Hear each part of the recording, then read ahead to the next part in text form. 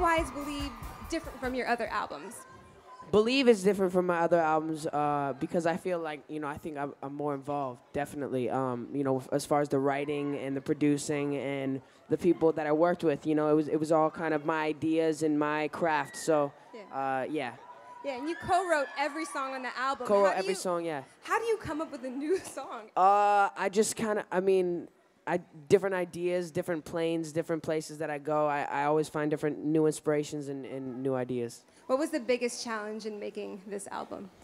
The biggest challenge in making this album? Probably the biggest challenge. There was no huge obstacles. Mm-hmm. We were pretty focused, being in the studio every day in LA and just working with the different producers and people. It was a pretty smooth process. And what was the most fun to make? Like, which song was the most fun to make?